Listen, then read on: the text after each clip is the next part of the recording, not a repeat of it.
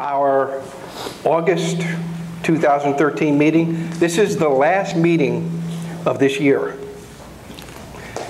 Our September meeting will start the new year, and we'll be collecting dues starting next month. All over again. Right now, just so that you have a heads up, right now the board is awaiting a report from our treasurer. Depending on the report, we may have to increase our dues. Prices go up, things cost more. Okay? Are we getting more for our money? Excuse me? Are we getting more for our money? No. Larry, you're getting more than you can possibly imagine. Explain it. I'll let you do that, Myron. You're much better at that than I am. I didn't say that. I explained it. Okay. There is a lack of board members here. Therefore, the business meeting will be reduced considerably, since I'll be doing all the parts practically. First of all, I'm Dick Knopf. Membership, we have a survey that we got back. We do have results from the survey.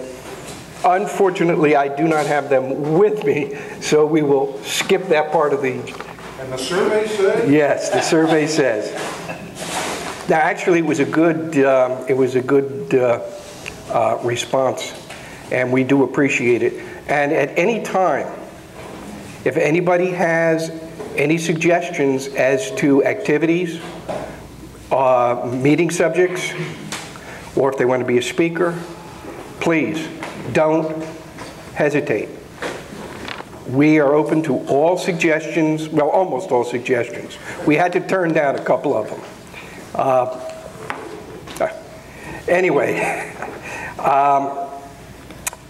at this point, we have a guest here who'd like to speak from Jewish Family Services. David? Yes. I thought she was after membership. He told me it is membership. Membership is over. Ann Miller is here from Jewish Family Services. Good morning. My name is Ann Miller. I'm the Vice President of Jewish Family and Children's Service of Southern New Jersey. Much easier to say JFCS.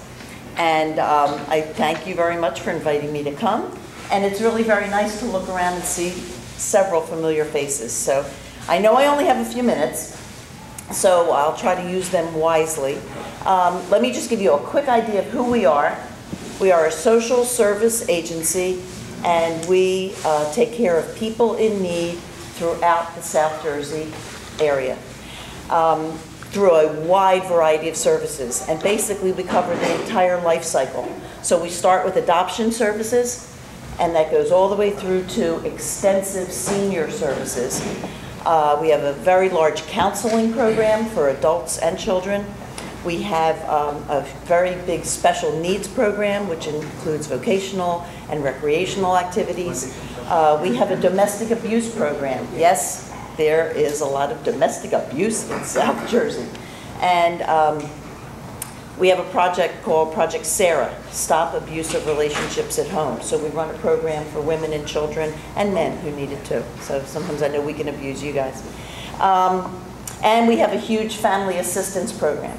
And that includes financial assistance, it includes counseling services, vocational counseling services, and our food pantries. And I know that's the reason I'm really here to speak today about our food pantries. We have 3 food pantries in the South Jersey area. We're the only kosher food pantries in the area. And we basically run on donations of food, the non-perishable food, and donations of gift cards, because we give people gift cards to buy perishables, because we just don't have the room or the way to store all the perishables. What you need to know is, as quickly as the food comes in, it's going out. And the other thing you need to realize is that we're not talking about all these people from Camden who are living over grates coming for food. We are talking about your neighbors in Cherry Hill and Voorhees and surrounding areas who are having tough times. You know, the media may talk about economic recovery, but there are a lot of people still hurting out there. So even, for example, the divorce rate has gone down because people can't afford to get divorced. The domestic abuse rate has gone up, okay, and the need for counseling has gone up. So we are inundated with people who need help. The reason I'm here today is because we're having a program on September the 15th, right after Yom Kippur. A lot of the synagogues do food drives for the high holidays. And so we get a ton of food in at that time. And we need people to help sort it, get it to the right pantries, and all that kind of work. So I know Mike thought that that might be a good idea for this group. We'll be meeting September 15th at 10:30 at Bocher Shalom. And I'll tell you in a few minutes how you can RSVP, and I'll give you more information about that. So basically, that's who we are, that's what we do. I know I only had a few minutes this morning, but we would welcome the opportunity to come back at a later date and really give you an idea of the programs and services that we have. I mean, for example, there's a Holocaust Survivors Program, which is an amazing program. We are in the midst of a food program. We just cooked at Bethel TBS, Hadassah, a few groups got together, and we cooked almost 300 meals last week that we're going to package now on Monday, and on Tuesday we will be delivering hundreds of meals to people in the area who are unable to get out, home alone, isolated, and I have to tell you, it's an amazing feeling to do that. My husband and I do that all the time. So, again, we'd love to be able to come back and tell you more about what we do. We'd love to be able to tell you more about the volunteer opportunities. There's a whole array of volunteer opportunities. And I guess the bottom line is that we can do a lot together through partnerships with groups like South Jersey Men's Club. We would love the opportunity to work along with you, even if there was a group that wanted to visit our family assistance program on Route 70 and just see the food pantry and see how it all works.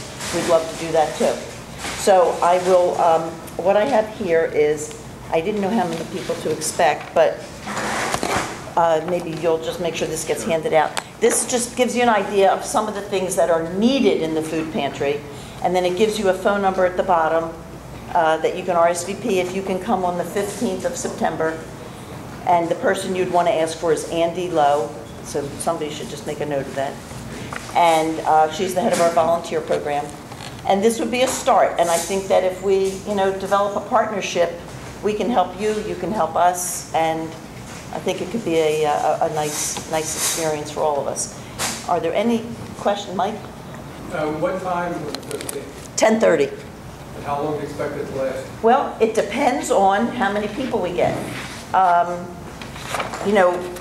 It could be a couple hours, maybe they'll have shifts. If you talk to Andy, she's got the whole thing organized. But we're not talking about a whole day or anything. And if you can come for an hour, we just sort out the food and we make sure that it gets to the pantries and gets where it has to go. Any other questions about that or any comments? Do you know how many people you're going to need before we start tripping over each other? Well, that's why Andy will coordinate it.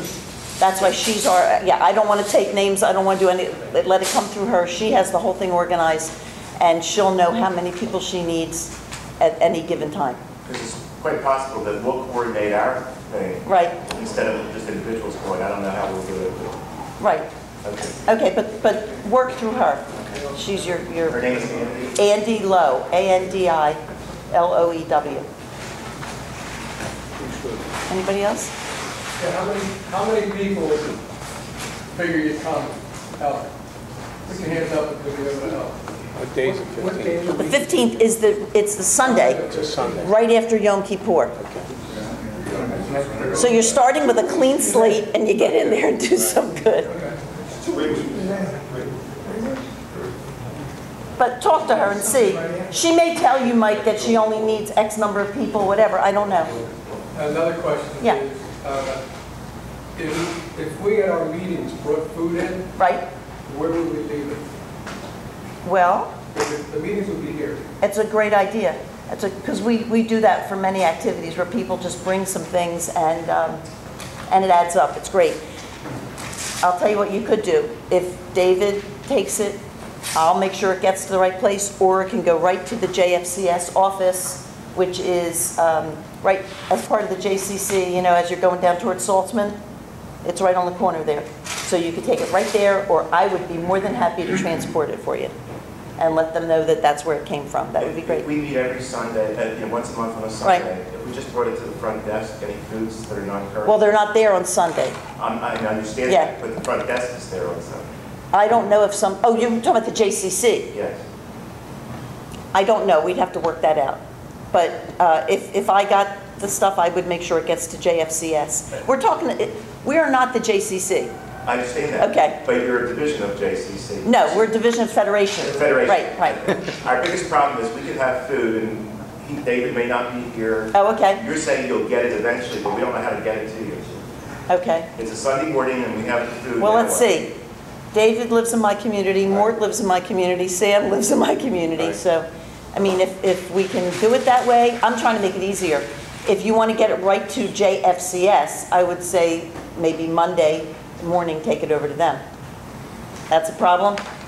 We're here on Sunday. Right. Well, worst comes to worst, we can either arrange to meet you here at a point wherever it is and just transfer the goods to our Vernon car. will become a member and he'll be here anyway. Well, for example, Yeah. we have leftover books, we just take it down to the front desk, it eventually gets to the library. Right. So I'm wondering if you could work it out with Federation, that it eventually gets to You know what? I'd be happy to look into it. And I will get back to Mike. Because we're probably not talking about a whole lot of food. If everybody just brings like, one can or something. Right, or a box of pasta, right. We're not talking about tons of food, I So I understand. have a feeling that leaving it at the desk downstairs and eventually on Monday you pick it up would probably be the thing that would work. Right, well, let me look into it and see if we can do that, because I don't want to put that on the JCC either, you know, so. Put it on. Any other questions or anything? Well, again, thank you very much. Thank you. And hope we can develop a nice partnership. Thank you, Aaron. Okay, thank you, this was very nice.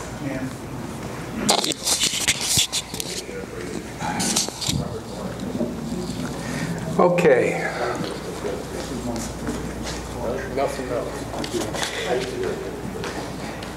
Mike Perloff is going to burst if I don't let him talk. So, Mike, tell us about Nelson. I burst. Nelson Mellis, as you know, is retired Air Force Colonel. And Woo! thank you, Robert. Yeah, I got their attention, didn't it? He's retired Air Force Colonel, and he's active in the Jewish War Vets. And he's the outgoing New Jersey commander of the Jewish War Vets. Are in the middle of conventions down in Richmond for the entire country. And Nelson received the award as the outstanding state commander. So I think that's something we all need to know and be proud of. That's it. Thank you. Thank you, Mike. Talk about mitzvah cards. Well, let's get to some of the other things first. We've got a lot of stuff on the agenda here. Unfortunately, it's mostly penciled in from what Don originally gave me. Every year, the JCC builds a sukkah. You see it out front. This year, it's scheduled to be put together on the 11th of September, rain date the 12th. I'm going to pass around a sheet for volunteers. They start at about 10, roughly about 10 in the morning. Let me just double check my notes.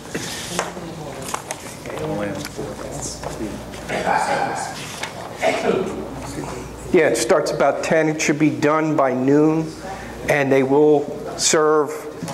Usually they provide pizza for the volunteers who assist. Like I said, I'll pass around a sign-up sheet for that.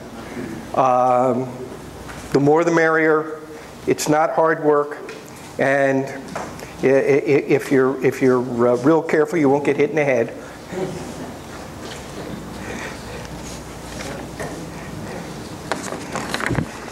We were supposed to get a report from Barry Rosenberg on JAG participations. But one of the things that is coming up is you may have received flyers on it. It's called Tour de Schools. It is a fundraiser for Camp Ramah. And this year it's going to be held here in New Jersey. And they're looking for volunteers to assist with it. And they're looking, you know, we're gonna have a team. Alan Finkelstein is going to be the team leader. He's looking for participants who want to ride on the South Jersey Men's Club team. So I will be passing a sheet around for that. It's September 22nd. Basically, there'll be 3 circuits. There'll be a short circuit which will run from Bethel to TBS. There'll be a long circuit which runs from Bethel, I believe, to Beth Tikva and back again. And then there'll be the longest circuit, which is Bethel to Beth Tikva twice. Okay. If you wish to, you can sponsor a rider. It's simply by going online. There's a place to click on for a donation. Website will be in the material that's being disseminated, and it's very simple to do. We've contributed in the past. We, meaning myself, I know Mike has, and several other people in support of our participants.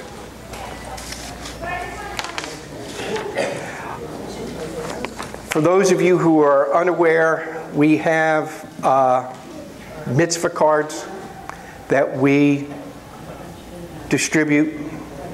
You contact Len Berman, and for like $3, he will send out a card for happy events, for sad events. You just let him know, give him the information, and he'll send it out. Money will be collected by the treasurer, and it goes into our mitzvah fund to pay for various events and contributions.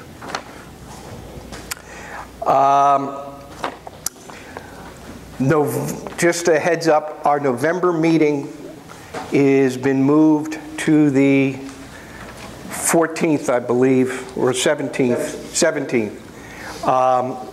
Reason for that is that our program is going to involve the ABC, the Arts, Books, and Culture Festival. They're going to have 3 speakers who are authors of 3 different books.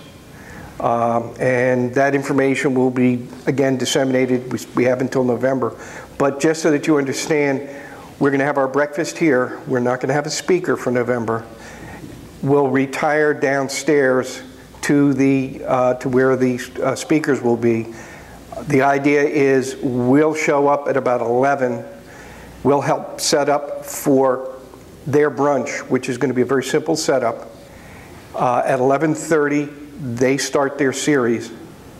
They're going to have classic cake for dessert versus Entenmann's that we have. So you can, one step up for the dessert. We'll be charging $10 for our breakfast here, but that will include a ticket to go downstairs for the speakers.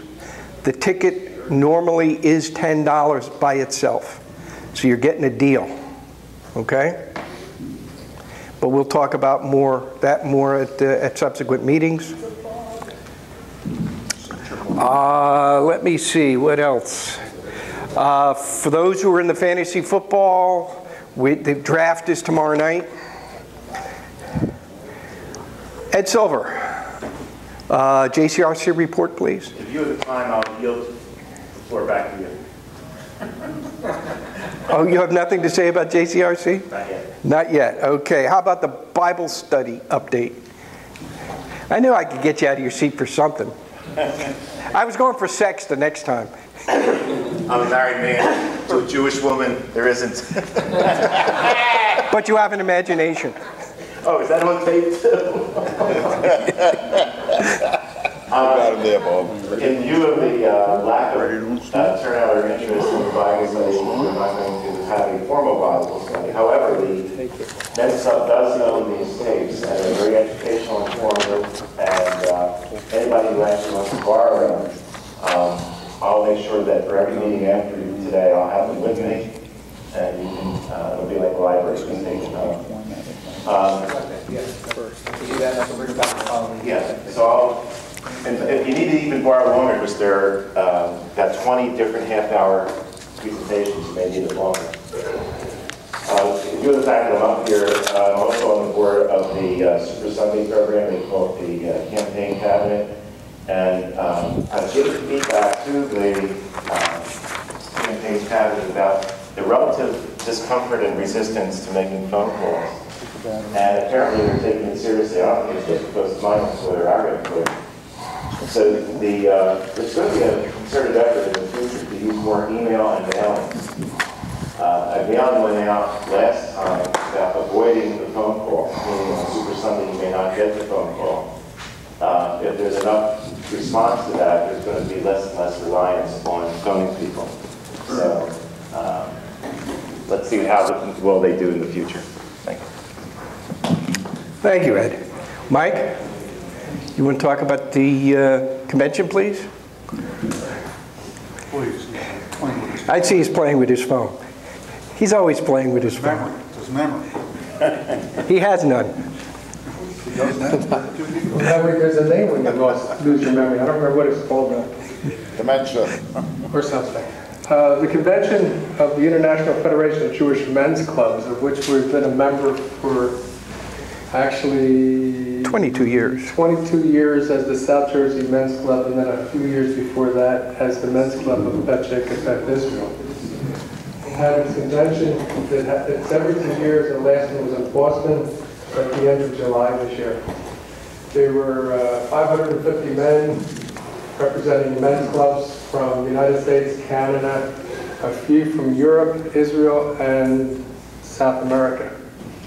It was extraordinary, and the programming was marvelous. I recommend the next one, which may also be on the West Coast in 2 years, that our officers make every attempt to go, because you will come back with ideas that will make our club even better than it is. The main thing that struck me that will impact on our men's club was a presentation about what makes people want to be members of an organization. And you have to feel that it's relevant, and that you have some equity into it, so to speak. And for that reason, we're going to be doing more things to make people feel that they have a stake in the success of the South Jersey Men's Club. Now, the interesting thing is that most of these presentations are online already, and I'll give the links to Randy to send out so you can look at the presentations yourself. I was fortunate enough that I received an award, and if you get the voice, it's on this little story on page 3. It was for Israel Advocacy. Nobody? The speaker today that we had about Jewish family service and the food drive and the needs they have, that's also in the voice of this issue on page 8. Any questions about the convention? Thank you very much. Thank you, Mike. I got 2 sign-up sheets here. One is for the Sukkah. The other one is for the Tour de Shuls. So I'll pass these around. Basically, these are to get an idea. What we'll do is we'll send out emails to those people who sign up. You want to participate, you'll have all the information you need. Okay? Now, what I'd like to do is introduce Mr. David Schwartz, who is our programming vice president, who will introduce our speaker. Thank you. Good morning. We're honored to have a very interesting speaker this morning who happens to be a member of our men's club. And even not having heard his presentation, we've made the decision to have him back in the future for another meeting, for another presentation. I think you're going to find his experience in the military very interesting. And I'm going to turn it over to Warden Bocher. Thank you for coming. Thank you. Right.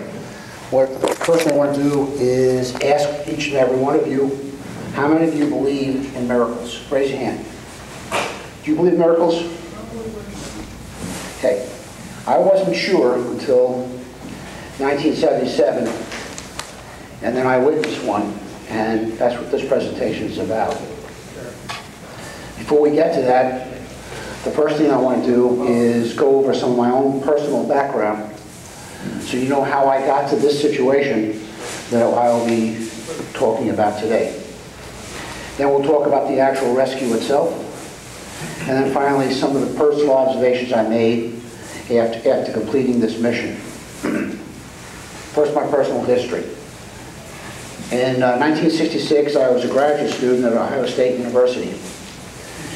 And that was right after they started increasing our involvement in Vietnam.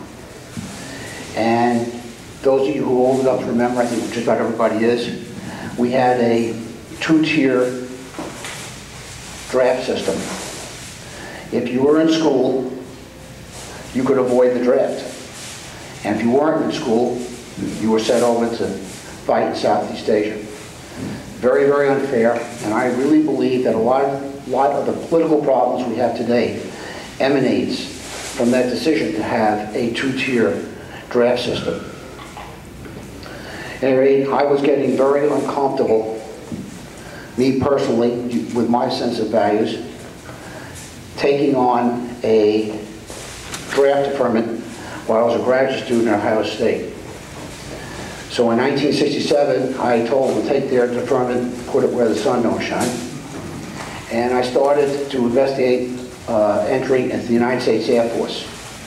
I passed the exams, and I was accepted into the United States Air Force, and I took my oath of office on 2 January 1968.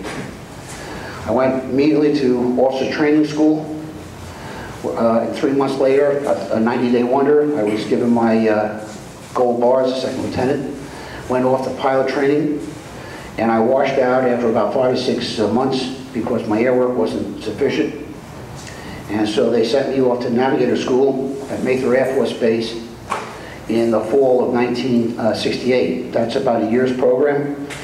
And in September of 1969, I got my silver wings as a navigator. And my first duty assignment was a C-119 gunship, the Shadow. I completed my final check ride on December 18th, 1969. Excuse me. And before I went overseas, I had to be looked at by a doctor because during survival training, I had an accident, had to see the flight surgeon. This was in Spokane, Washington. And he noticed a lump in my neck, a goiter. And he said, that has to come out before you go to Southeast Asia. So on December 18th, I took my check ride.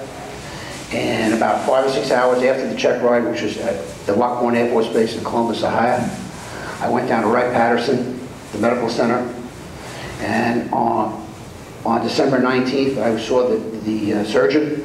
The next day, they took out the goiter, and they sent it off to the lab at Ohio State. It came back both with follicular and medullary cancer. And so back I went under surgery and radiation treatment. And make a long story short, I was mustered out of the Air Force 7 April 1970 with temporary disability retirement list with 100% disability. And it was about the lowest point in my life because they had cut out a large part of my left neck, my left shoulder over here, and I'm left-handed. And I was physically debilitated, and I couldn't complete what I had trained to do. That really made me quite depressed. And instead of mulling about it, the first thing I did when I got home, I spoke to my father, who owned a manufacturing plant, and I said, Dad, I want to go to work. I want to work on the line to build my strength back up. So my father put me on the line. His foreman was an old Marine named Ike, and he worked me like a broke-dick mule. But I got my strength back. While I was working there, I also went back to school. I went to Long Island University, and I took 4 courses of math to complete my minor in math. And I will tell you this, not as a matter of bragging, but as a matter of some part of the story. I broke the curve in all 4 courses. I also taught math for a local junior high school, 7th, 8th grade math. Well, January 1971, I get a letter from my roommate from NAV school, a gentleman named Andy Steele. And Andy tells me that the Air Force is taking people back who've had cancer. I said, okay, let me try it. Make a very long story short, I called down to the Surgeon General's office in San Antonio, Texas, and they went ahead and started the process.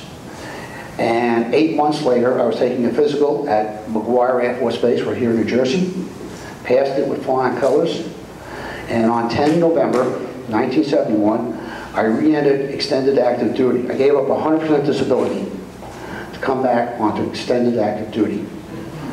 And my duty assignment was the AC-130 gunship. This puppy right over here. That's the symbol for the Spectre organization. I flew 127 combat rides. I'm telling you this for a reason, and you'll understand in a second. Flew 127 combat rides. I was shot down on 18 June 1972. I'm one of 3 survivors of Spectre 1-1. I earned 2 Distinguished Flying Crosses, 8 Air Medals, and the Purple Heart in my year over there. Get out of Southeast Asia, and I become an instructor navigator at Mayfield Air Force Base in California for 4.5 years. I am the top-rated instructor. In the end of 1976, I took the LSAT exams, got in the top 10% of the country, and was accepted to McGeorge School of Law right outside of Sacramento. And so I put in my DOS and asked the Air Force to have my freedom so I can go to law school. And you know what the Air Force told me? Ain't happening. There were so many pilots and navigators leaving the service. They said, we cannot afford to lose you. So you are going to go to Kirkland Air Force Base. You will become a rescue navigator, and you will fly rescue for the next 3 years. And I saluted and said, yes, sir. That gets me to Kadena Air Base. That was my duty assignment. Get to Kadena, and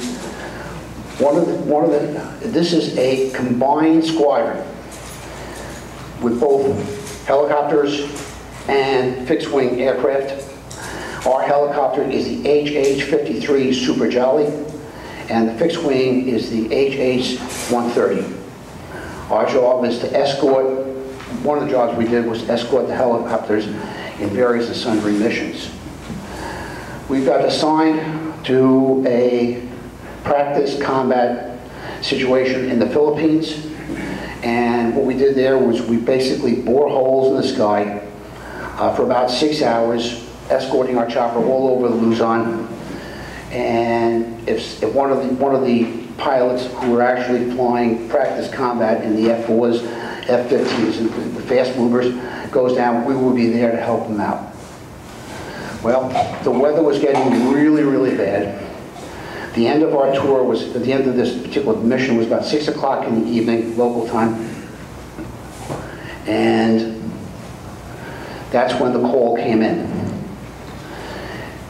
Meanwhile, while I'm working this mission, My radar is almost unusable. It is absolutely washed out. Just, I don't need it particularly for this particular mission because we're over land, and there are other aids that I can use to fix the airplane. But it was really bad.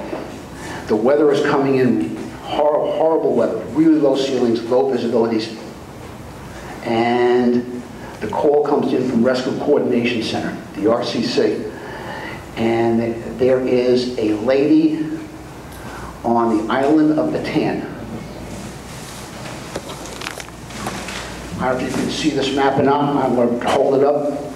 If you look at the very top, the top island is the island of Bataan,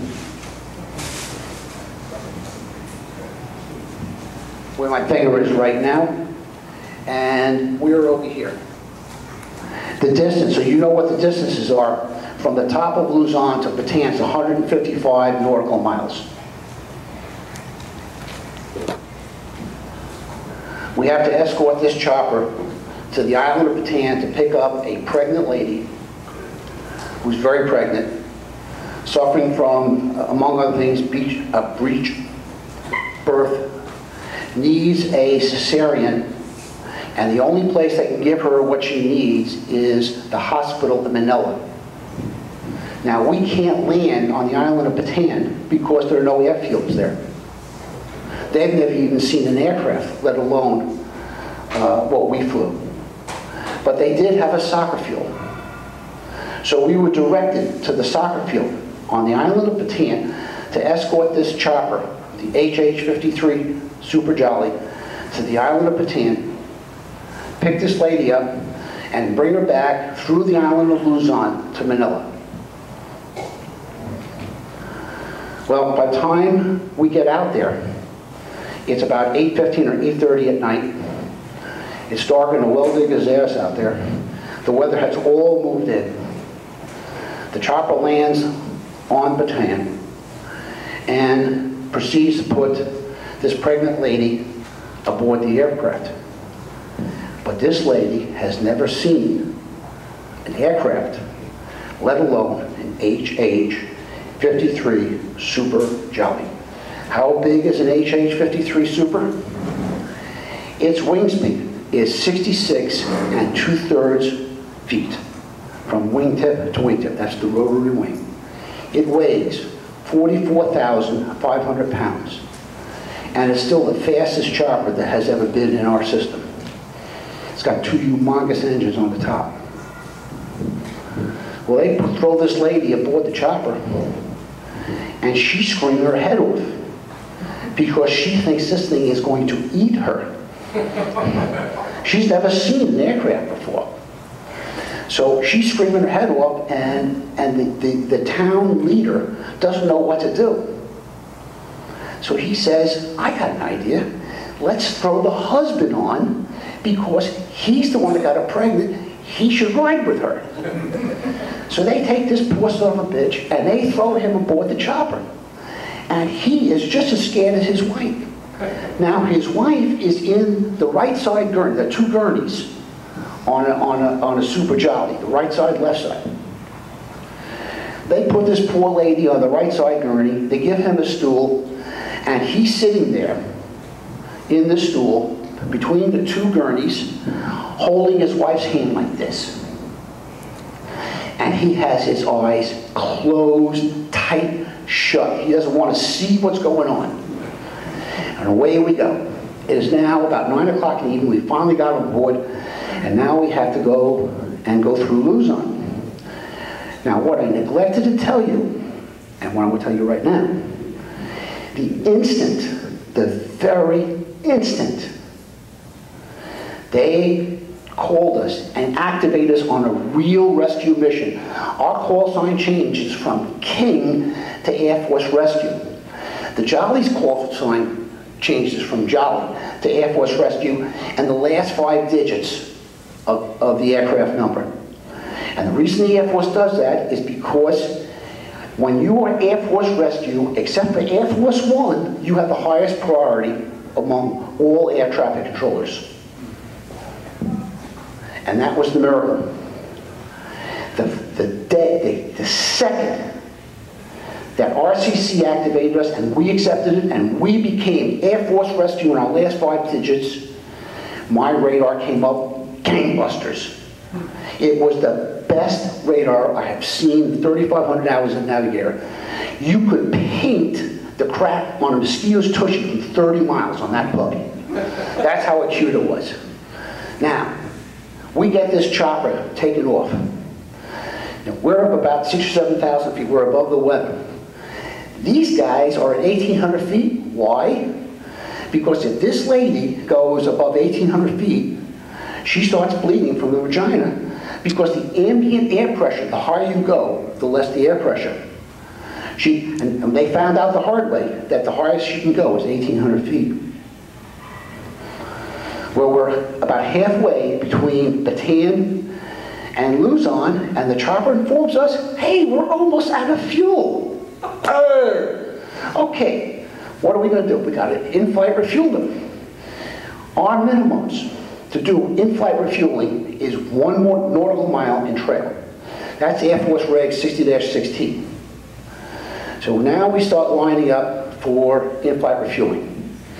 And the way we do this, we put the chopper at 1,800 feet, and then we come in behind, we come around and back, and we come right from behind them at 1,600 feet. We're 200 feet below them, and I drive the airplane so that the chopper comes out on the left side of our airplane. That's where the drogue and the hose comes out. And the way I do this is I take the cursor, the radar cursor, and I put it on the heading that I want to fly, and I make sure the heading of my aircraft results in tracking that helicopter down the left side of that cursor. Lined up perfectly, and we're ready to go. And I tell my pilot's name, Randy Dill. And away we go. I got him lined up. I got him perfect on the radar. I call 5 miles in trail. Randy says no joy. I call 4 miles in trail. No joy. 3 miles in trail. No joy. 2 miles in trail. No joy. 1 mile in trail. No joy. Half mile in trail. No joy. Quarter mile in trail. No joy. And Randy turns back to me and he looks back at me. He says, Box, that's my nickname, is Box. Are you sure you got him? I said, Randy, just drive the fucking airplane. And he does. 100 meters, finally, they see this HH huge aircraft finally lit up at 100 meters. And it's in perfect. Absolutely, you couldn't have put it 1 inch better position than it was. We drive past them, the chopper drops down, and what it looks like is this. So you can all see it. Do you all see that? How that hose comes out the left side? Okay. The chopper flies the probe, the back end of the drogue. The drogue has a female fitting, the probe has a masculine fitting. They come together and they lock, and we get a green light in both aircraft, and we start the refueling. When the chopper is totally refueled, then we go ahead and brake. We race ahead of the chopper, and we get out of his way, and we climb, go back to our safe altitude. He's back at his 1,800 feet, and away we go to Luzon. From the time the chopper called low fuel to the time he sucked up 9,500 pounds of JP4 was less than 9 minutes. The best, the single best, and in any weather conditions I've ever run, the best refueling thing I have ever run, ever. Now we're on our way to Luzon. Next problem is, okay, look at my hand. Luzon is shaped like my hand. Put this down for a minute. Okay, can you still hear me okay? Okay, up here is Bataan. what we're going to do is come down Lingayen Gulf. This is the Lingayen Gulf. We're going to come through here into the Gulf of Manila, Manila Gulf, and then into Manila Bay, rather, and then right into the Manila Airport. The problem when you see this, okay, may I have that for a second? Thank you, is high terrain. Okay. There's a thing called, and I'm going to get this exactly right, minimum optical clearance altitude. Do you know what the minimum, the MOCA, let's call it the MOCA. Do you know what the MOCA is for Luzon? 6,000 feet. Where's our chopper? 1,800 feet. Now, we don't have enough gas to go around Luzon and come back up this way. There's not enough gas on both airplanes. Remember, we were doing practice rescue for 6 hours before we got activated. So what do we have to do? We have to go through the island of Luzon. Now you can do that, but you ain't going to do it in a straight line. We break in on the Gulf of Lingayen Gulf, and as we're approaching, I say to Randy, I says, give me Victor 1. That's the VHF radio number 1. Now pilots are very reluctant to give up their frequencies. But Randy, bless his soul, saw the wisdom of that, because I'm going to be giving this guy a whole bunch of vectors to go through this island, and I don't want to have to do it through a pilot who may get a number wrong. I want to talk directly to him. And so he turns over Victor 1. And then started the longest hour of my life. Fix the airplane, fix the chopper, turn the chopper. Fix the airplane, fix the chopper, turn the chopper. And chopper pilots normally like their headings in 5-degree increments because they're kind of slow. Little joke. Okay. That's why I dedicated this, you didn't hear it, I dedicated this briefing to you because of your son. Anyway, that night, those chopper pilots were getting headings to a 1/2 degree. And it would be like this. I would say, Air Force Rescue with his number, turn right, heading 15 and 1/2, report established heading 15 and 1/2. And he'd say, flying 15 and 1/2. Because it was so black out there, he couldn't see the light at the end of the probe of his own chopper. It was literally 0-0. And I must have given that guy about 30 vectors as I took him down through Luzon. Now, Luzon also has some other surprises, too. You ever been out west where you see these big things that stick out in the middle of, out of nowhere? You know, out west, these, I mean, like little, like, I don't know what they're called. Yeah, just like stalactites, whatever you want to call them. Rock formations. Rock formations, thank you.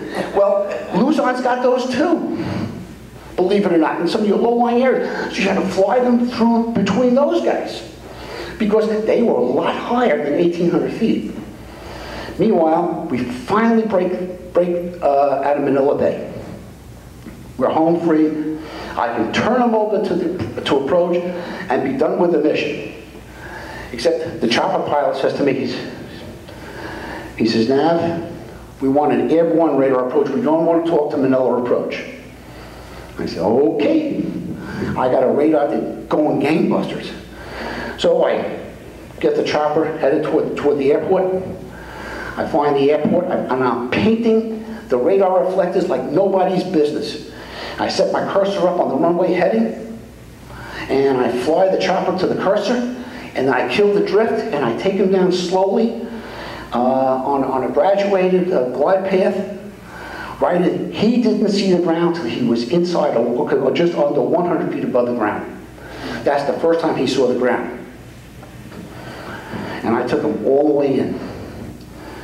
Get on the ground, the ambulance comes, takes the lady and her husband off. Meanwhile, we scoot back to Clark Air Base in the Philippines, and about an hour later, the chopper crew comes in, and we get the word, mother and son doing well. Saved them both. Now, let me tell you a couple things about the end of this mission. We got together at the club. The co-pilot of the chopper was the resource manager for the helicopter pilots. I was the navigator resource manager. I can't tell you before this time how many times we bumped heads on training time. He didn't want 1 hour going to the navigator training time. He thought it was more important for the helicopter pilots to get their training. So I turned to him, I says, are we going to have this argument again about navigator training time? No. That argument ended that night. I also heard from the flight engineer of the chopper, and he told me something that was really hilarious. Remember that really scared husband? And he's sitting there, right? And he has his eyes closed, and he's just like this. Well, when does this poor son of a bitch decide to open his eyes? Right in the middle of the refueling procedures. So he looks outside the screen, and what is he seeing? He sees the flight engineer, he sees the 2 pilots, and SNC-130 lit up like a Christmas tree. And the scream that emanated from his mouth was so loud, they heard it above the roar of the engines and the headset that they were wearing. The loudest scream the flight engineer has ever heard in his entire life. So, okay, some other things. The next day, when I flew, that radar was worthless. Absolutely worthless. I red X'd the airplane. That radar came up when our call sign was Air Force Rescue, and I'll be damned if I can tell you how that happened. I didn't touch it. That's one. Number 2.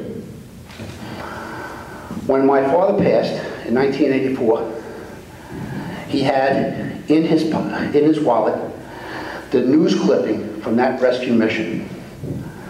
And it always gave me some measure of comfort knowing that my dad was proud of me. Because we're all Jewish here. I think we're all Jewish. And I think one of our main tenets of our life, of our religion, is to save a life is to save the world. That night, my crew and I saved 2 lives. The other thing I want to bring up, and this is why I told you about what my personal history was. I was really angry at the Air Force for not letting me go to law school. I thought I earned the right to leave the service because I served honorably in combat. I thought I had the right to pursue what I wanted to pursue. They saw it differently because the needs of the country were greater than my needs. But when I fully retired in 2008, at my son's behest, I wrote a book which is called Ghost Rider in the Sky about some of the things that happened to me. It's the only part of it is that makes it a novel rather than history is the fact I changed some of the characters that affected my life a little bit. But the main part of the story and what happened to me is exactly what happened. That's what made it easier to write because all I had to do was tell them what happened. The point is, it gave me a chance to reflect on my own life. And I thought about this mission, because I wrote about the mission in the book.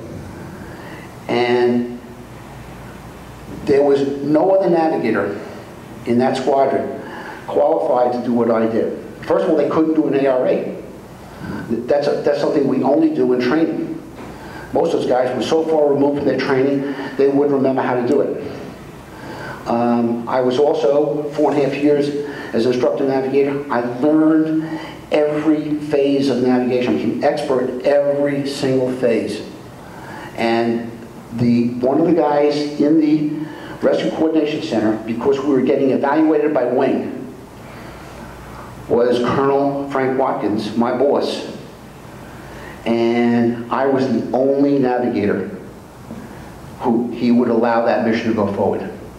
Had I not been on that airplane, the RCC would not have issued the order. They would not have put the plane at risk. So it was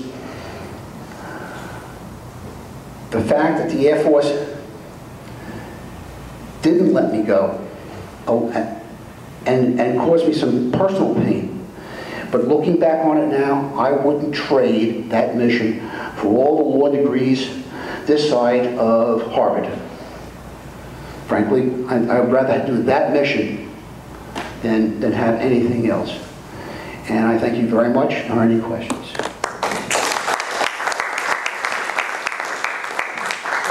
Did you go to law school ultimately? No, I did not. By the time I got out of I left the Air Force in 1980. In fact, that's one of the things I was going to tell Dave. The next time I talk to you, I will tell you about the last active duty mission that I flew, which was trying to save the hostages in Iran. Wow. That was the last one. That was my last bite of the apple. I lived through some really exciting times in the 12 years I was in the service. That aborted mission that in the desert? You got it. That's what you're going to hear about the next time. Sure. I thought you said you got out of the Air Force in 2008 from the reserve? No, I retired from actually from Lockheed Martin. I just retired from working in 2008. Okay, because it sounded like you were still concerned. Oh, no. You're too old. Well, I spent 27 years in air traffic control. It was also federal service. And the 3 years with Lockheed doing air traffic, but with them with quality assurance engineering. Gotcha. What made the project so important? The one woman giving birth to a baby. You know, that's a question you got to ask Frank Watkins. It was, I never thought about it, and I was quite willing to risk my life to save hers and that baby. And I know the guys in the chopper felt the same way, because that's where they are in rescue. Yeah, it's also, let me just mention one other thing too, and it's something I want to direct to Bill in particular. There are enlisted men in rescue called pararescue. How many of you guys ever heard of them? Well, now that they call them PJs. PJs, well, yeah, okay. I just want you to know, in the annals of the United States Air Force, maybe in the whole military itself, there are no higher decorated group of men anywhere than the pararescue guys. They're the most amazing group of men, and it's that attitude permeates all rescue. Yet they're just a spear end of it, and that's why they go. Because if we didn't do, that lady dies, and the baby dies. Sir. This is for probably a philosophical argument. You saw an inequality about the draft for educated people in college versus the non-educated. What about the draft itself? For example, your girlfriend, your wife, your sister, your mother, nobody in that group had to face the draft. The Constitution has an argument about involuntary servitude. If there was no draft, would we have been in Vietnam? Very good question. I don't know the answer to that question, but I do agree with your premise. I think the draft is in either draft everybody or nobody. That's my opinion, and I love the volunteer service. I think it's the best thing since some Jewish lady made chicken soup. In other words, you're saying something like Israel that has basically universal draft with some exceptions. But my question is, throughout your career in the military, did being Jewish impact in any way? Not really. When I flew gunships, my nickname was the Rabbi of the Booth. And if you come to my house, I will actually show you my combat dog tags.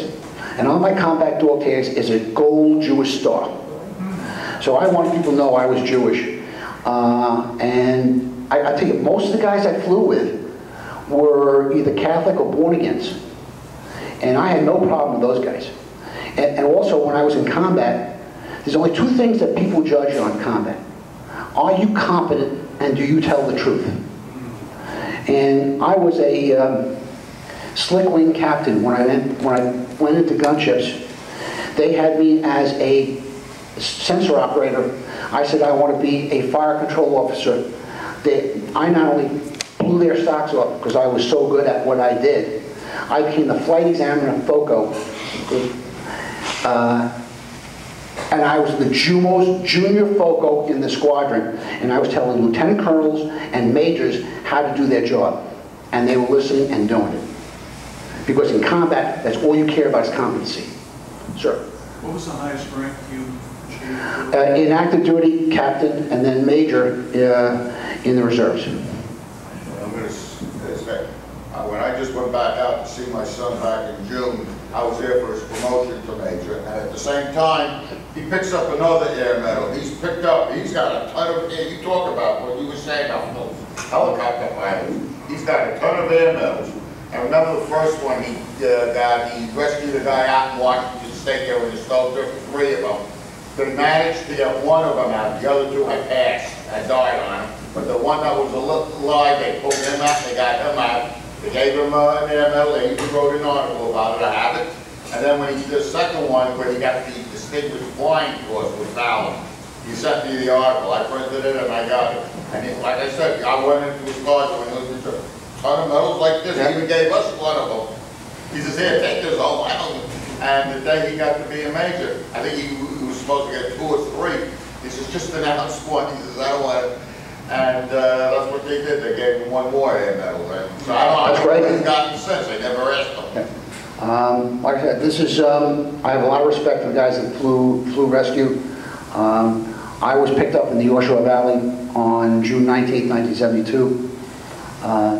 In fact, there's kind of a funny story about that.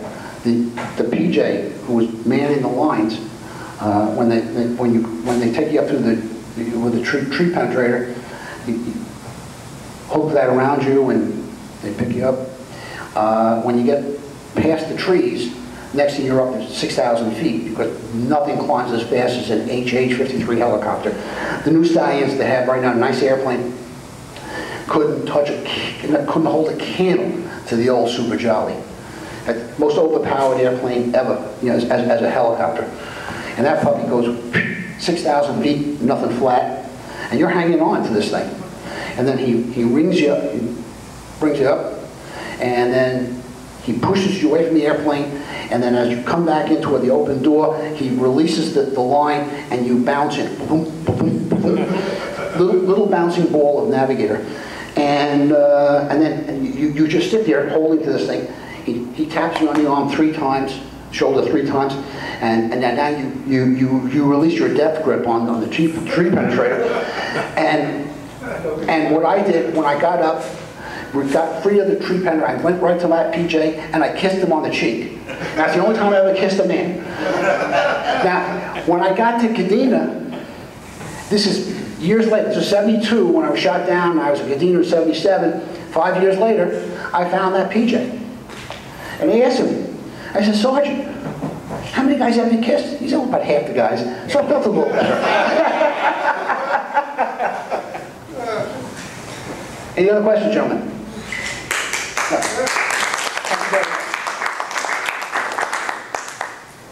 Turn the light. Gordon, before you go. Oh. Wait for the cameraman to get his camera. I hope there's more coffee over there. Oh, there's always coffee. Okay, good. Okay.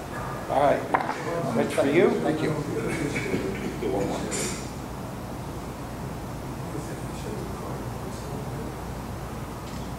Thank you, sir. Thank you. Thank you very, very much. One more duty that you have. Stir him up. They didn't stir it up. If you picked your number, that's all right. Just, okay. First number is 3. Yeah, right. It's blue. Second number is 7. I'm a winner so far. Next number is 5. Right. 2. All right. 8. Done. What's the number? 6. No. Cheat. 2. What's the number? What's the number? 286. 286 is the number? Yeah. Somebody cheated. It's got to be over here somewhere. What number is it? 286. 286. I had it. Of course. Right. Good for you. Yeah. You get this bag of empty, I get to put it. $31. Wow. Morty. All right. The winner. Very good, Morty. All right. After 3 years, I haven't won it.